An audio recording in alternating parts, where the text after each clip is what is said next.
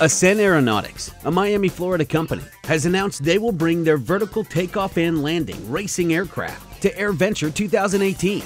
With personal flying machines being unveiled almost monthly, Assen Aero is the latest company to emerge from stealth mode and show their prototype. The A1 is a ducted fan tricopter that is designed to take advantage of enclosing the propellers to produce a quiet, safe, and efficient personal flying machine, answering the three main concerns about these vehicles.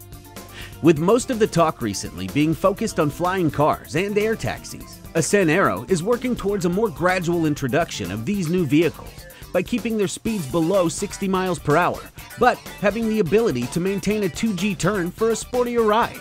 The company plans to organize racing events and demonstration flights to promote the utility of the eVTOLs and to pave the way for their easier acceptance in our daily lives. Based on the battery-powered A1 prototype, Assen Aero is already developing the hybrid-powered A2 that would allow for flight times in excess of 1 hour and should be available for purchase in the second quarter of 2019.